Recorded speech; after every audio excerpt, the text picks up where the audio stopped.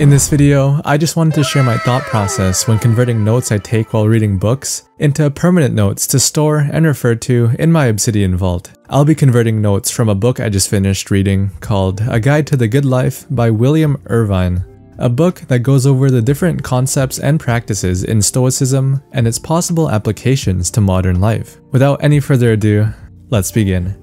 To give some context on how I take notes, on the left over here are just notes I take while reading the book on my computer, while I summarize information, which is just generally organized based on chapters. I also like to read during transit on my way to school, so instead of taking notes, I highlight specific ideas and quotes on my Kindle and export them onto Obsidian using the Kindle Highlights plugin. If you want to use the same book note templates as me, be sure to check out my literature notes video for an in-depth explanation of their contents and my workflow. The first thing I would do is just work on my summary and reflection of the book by filling out my application note.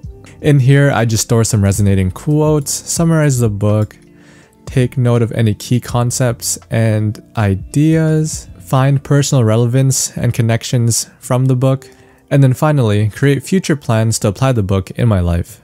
This is covered in my other video, so I'm not really going to go over it.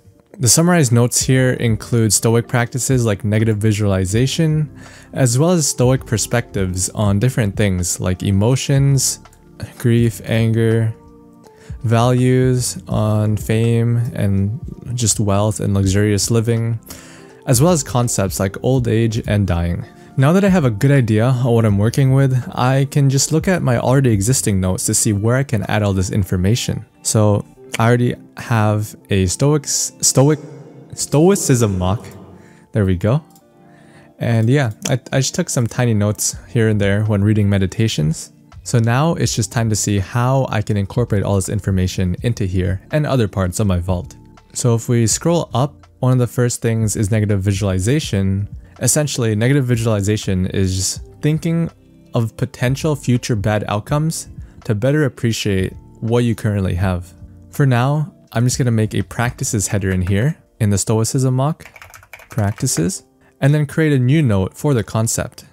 And then just create the link, negative visualization, create it. Also, if you're using the application template, feel free to just include this or any other new notes you create in the concepts or practices header. Negative visualization. So then if you head over here to this note and then look at the backlinks, it'll actually link to the book note so you know where you're pulling the idea from. So I'm just going to clean up this note real quick, create a link back to the Stoicism mock, maybe even link to the specific header. Instead of creating a header for Stoic practices, you could also just create a new note, but there's not many other practices in here, so I think it would just be too tedious to have lots of notes with not much in them. So now I'm just going to copy everything in this header and then paste it into our note. Just to make it less of a wall of text, here's an example or a quote on how we can practice negative visualization. So I'm just going to put that header. And then this is kind of thought-provoking, so I'm just going to put this at the top. I don't know, it's how I personally like to style my notes. Just have a quote at the top that somewhat encompasses the idea. I'm just going to put a mindset header and then just put this in here, just to better organize it. You can also just put this as a quote header and implement any quotes you have from the book, which is what I'm probably going to do. So now I'm just going to fold it since we're already done with it. And next is how Stoics deal with different negative emotions. So the next chapter is the Dichotomy of Control, which talks about understanding the difference between things that are up to us and not up to us. If we head back to the Stoicism mock, this actually falls under discipline of will. So I'm just going to go over here, and there's already an almost finished link here. Just gotta fix the spelling error. So yeah, I would just add some context to why it's related to this idea, and then embed the note. Once again, I'll just add the link back to discipline of will, and then copy the contents into here. This block over here about setting goals is also related to my goal setting note. So what I'm gonna do is just open that as well. And I might actually turn this into a separate note so it can easily be connected to both ideas. So to make the title easy to search, I'm just gonna turn it into a sentence, and I'm just gonna say set goals based on the desired process instead of outcome. So then I'm gonna copy this and then create this note, do the same thing, create the link at the top, but then here I'm actually gonna connect it to goal setting as well as Dichotomy of Control. Then just paste it here. And if these notes are a bit empty, so what you could do is turn them into, put a seed tag and then work on them later. But I'm too lazy for that. I have so many other book notes to do, so yeah. So I'm just gonna close these, and let's see. The next thing is related to different emotions and how Stoics deal with them, which I can connect with my note on emotions. So I'll just open that real quick in a new note. See, look, now we're connecting Stoic beliefs with biological stuff. I don't know, I find that kind of cool. For now, since this note is still kind of small, I'm just gonna create a header and create one for negative emotions. And then create notes for grief and anger. And then create both. And I'm just gonna tie this back to negative emotions. If you don't know, you can just put 2 hashtags. Oh, what the heck? Put 2 hashtags and then type in the name of the header and it will search every note in your vault for it. I don't have any other notes with the negative emotions header, so it's able to find it. And then from there, I'm just gonna copy paste everything. And this seems good enough. So I'll actually just keep it as that. And then I'll head to the grief note, create that real quick, and then also copy paste. I also realized I haven't been adding these to my application note. So I'm just gonna do that real quick. I have a recent files page on my sidebar, so I'm just gonna use that real quick to see what notes we just created. If you want, you can also just turn the headers into actual wiki links. I will note and say that it's good to think about the purpose of notes, because you're going to want to look back on this later on, like maybe a few months, maybe even years. It's good to provide enough substance in the note to like understand your mindset while writing it. So if you can, I would also include like maybe the feelings or initial thoughts you had when coming across this information. I'm just going to create a header in the Stoicism mock on values.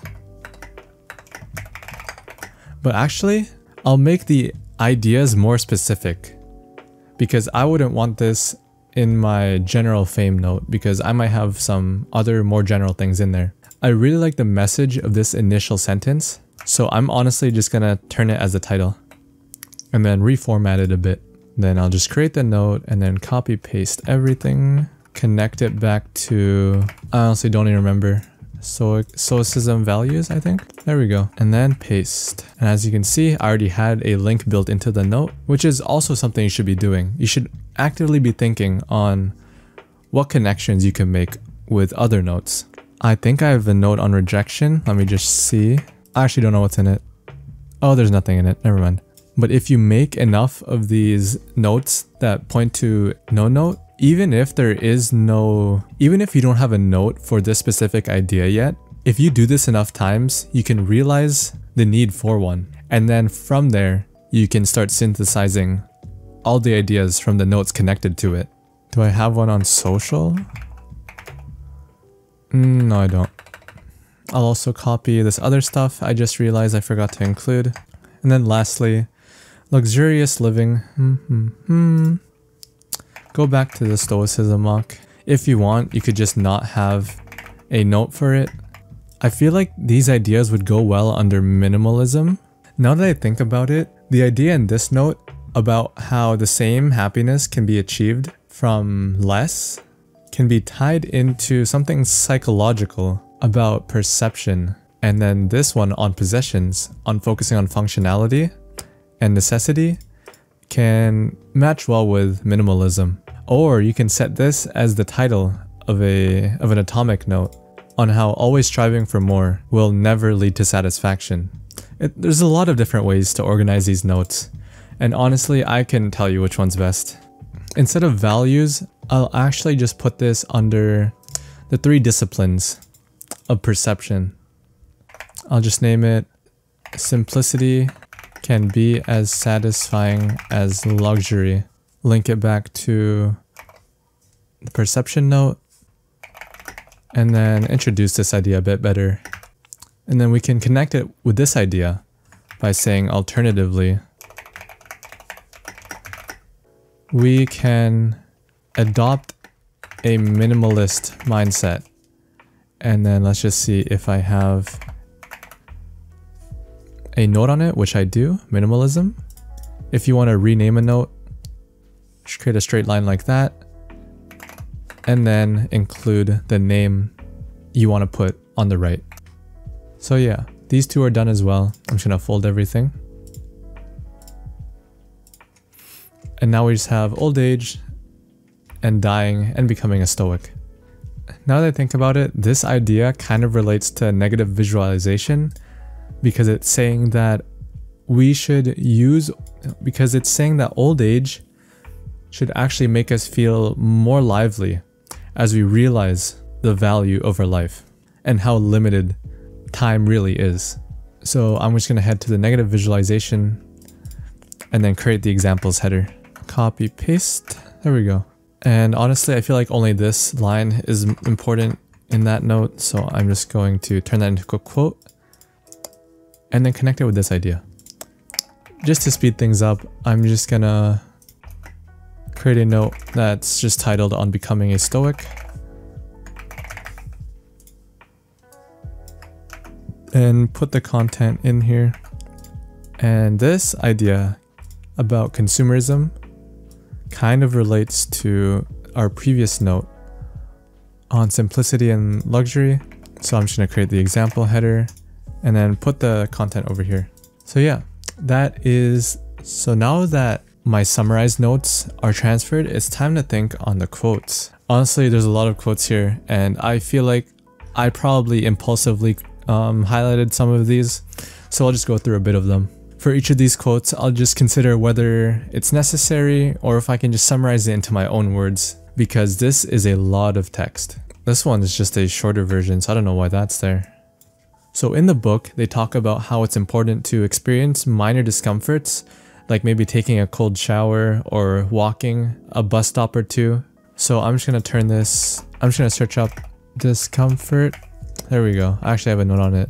And yeah, I'll just say, paraphrasing the contents of this, I'll just say that the Stoics welcome discomfort in their life, minor discomfort in their life, to help prepare for when real tragedies happen. And I'm just gonna put an example like mentioned here. Going out in the cold or going shoeless. And then this quote can be put at the top. Most of these quotes are just benefits, so I'm actually going to create a benefits header and say that it can increase our comfort zones and allow us to be grateful for what we already have, which I think is a note I have. There we go. If we check out the local graph, I'm just gonna open a new tab and then tweak some settings, increase the depth by 1 or 2. And you can see that there's a decent amount of connections actually. Added a good amount of new notes to the vault, each with their own respective ideas. And if we head to the Stoicism mock, where most of the change happened, you can see it's a bit more populated. So yeah, hopefully that was useful in some way. I don't know. I just noticed the time. It's already 2:20, so I'm gonna end the video here. Thanks for watching. Leave a like if you found something useful, I guess. And yeah, this has been John Maverick. Stay mindful.